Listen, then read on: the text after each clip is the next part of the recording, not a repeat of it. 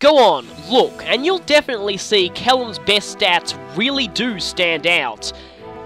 In short, that massive base defense growth. This is absolutely insane as far as the characters in this game go, and that's just the base growth. This pretty much ensures that no matter what class he's in, Kellam will always have fantastically high defense. So yeah, Kellam is all about being a tank.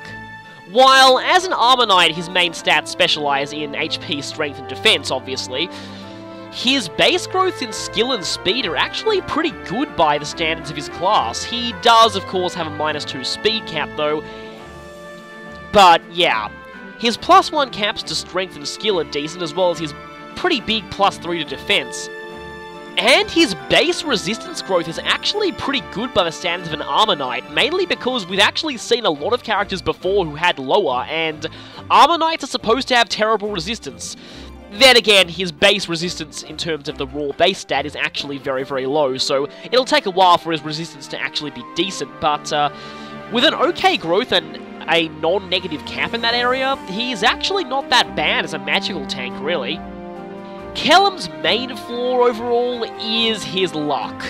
Not only does he have a terrible base stat in luck, but his luck growth is probably one of the lowest in this game.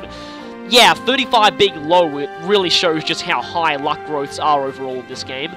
But he also has a -2 cap in that area, so luck is pretty much Kellam's main weakness. Really though, it's not like he has much need for it. I mean, in his class, he doesn't want to dodge all that much because he has massive defense, he can take hits anyway. And, again, the other effect of luck, negating criticals, isn't that big a deal for him either, because he's very, very likely to survive a critical from anything that isn't magic or an armor-killing weapon. So, in short, Kellam is actually really decent, and you'll see with his class options that that massive base defense growth really, really helps, making him actually very dangerous.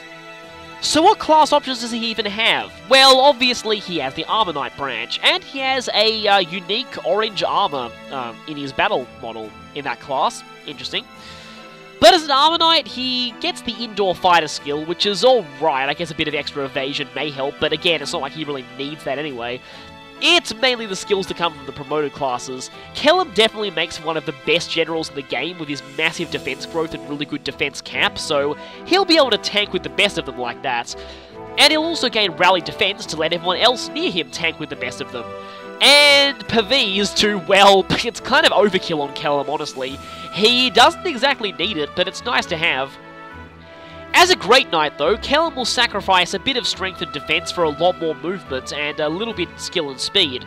Personally, I kind of prefer him as a general because I prefer people like Stahl and Frederick as Great Knights. But in the Great Knight class, Kellam can gain two very useful skills. Luna is always good as far as an attacking skill goes, and Dual Guard Plus is very, very useful for Kellam, because with his massive defense, he's going to have a really high rate of Dual Guards anyway, so definitely good to boost that further. Kellam is one of the best characters in the entire game at Dual Guarding. So, Kellam's second class option is Thief? Really?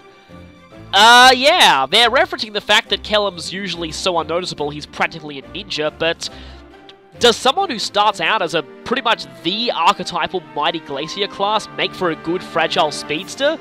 The answer is no and yes.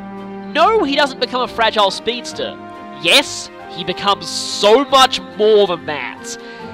Due to Kellam's base growths, as a thief, Kellam's growths are utterly ridiculous. Seriously, I implore you all to go and look them up now. You will probably explode when you see how good his thief growth rates are. Let's just say that every single physical user ever would kill for Kellam's thief growth rates. Basically, he still has ridiculously good skill and speed growths, but he still has like over 60 strength and 60 defense. Yes, that's right, 60 defense growth on a thief. That sounds too good to be true, but yes, it is true. 60% defense growth on a thief. Wow.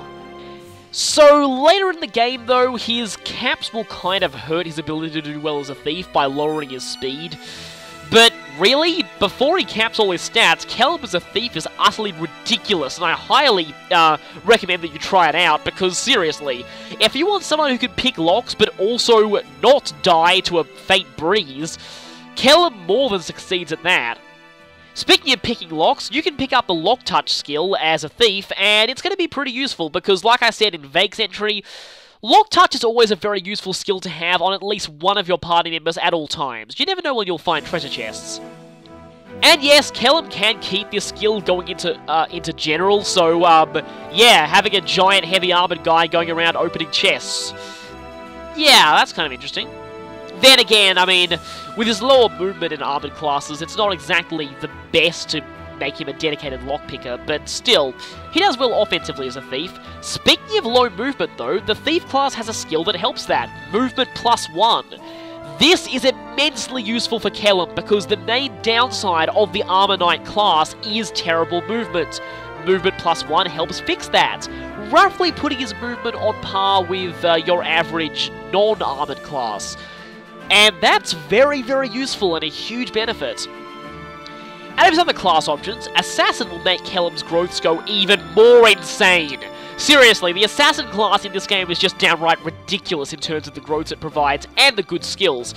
Because yes, it provides lethality. So, instant death general. Someone who can pretty much tank any hit you dish out of them and have a chance of dealing instant death back. Amazing. And also Pass. A giant armored guy who can move through enemies like they were nothing. Also amazing. And again, helps with the movement issues of the General and Armor Knight classes. Now, his other option from this branch is Trickster. I really wouldn't recommend this class because Kellam makes a pretty bad magic user. This is a class that's a bit of another hybrid one. It uses both swords and magic staves for healing. I, again, would not recommend this for Kellam, but the skills he learns there could be alright. Lucky 7 is pretty decent, and like I keep saying, I still think it's better than Quick Burn and Slow Burn. But the main use of this is Acrobat. Yeah, having someone in giant armor being able to walk on water. Hilarious, but also extremely deadly. And his last class option is, really? Priest? Really? Yeah, this is a very odd option for Kellam, and I'm not really sure it's going to be that useful for him overall. I mean, Heal Touch is not going to be that great since Kellam will always have terrible magic, so he's not going to be healing all that well, and none of his other class options have access to healing staves, or at least, no class that Kellam really wants to be in has access to healing staves. Likewise, Miracle. Survive a lethal blow with 1 HP. Does Kellam really need that? I mean, he's good at surviving as it is. Even as a priest, his defense growth is so ridiculous that he can pretty much tank hits like an armored character. As a sage, you know, honestly, I really see almost 0 point to ever making Kellam a sage. Even the skills he learns out of the class are not that good. Tome Fair, the only time this will work is when he's a sage, and Kellam makes a really terrible sage because he'll only have a 30% magic growth. That's really, really bad for a sage. Rally Magic, I guess it's alright. He learns 3 rally skills overall, but there are better users of the skill. Honestly, I see almost no point in ever making Kellam a sage. Now, War Monk is somewhat interesting. Kellam is actually not that bad at this class. He'll have decent growths in strength and defense, so as far as having a War Monk who can actually do decent damage with axes is concerned, Kellam is actually one of the best out there. He'll also gain the renewal skill in this class, which is definitely handy. Yeah, think Blissey with leftovers in Pokemon, except with amazing stats in both defenses, generally. Yeah, renewal is a very, very good skill for Kellam, let's just say. So overall, Kellam is one of the best generals in the game, and surprisingly also one of the best thieves and assassins in the game. But he's also one of the worst sages in the game. Kellam is voiced by Orion Akaba. He's relatively new to voice acting in general, but he's done quite a lot of roles in video games lately, and he actually has a surprising amount of range because the main thing that he's known for currently is playing Apollo Justice in Ace Attorney Dual Destinies. And if you know the Ace Attorney series, you'll know that Apollo Justice is almost literally the exact opposite of Kellam. Incredibly loud and incredibly noticeable. So, serious props to him for being able to pull off that kind of range. He also voices Jonathan in Shin Megami Tensei 4, who I guess is a bit more similar to Kellam overall, being a more laid-back, nice guy.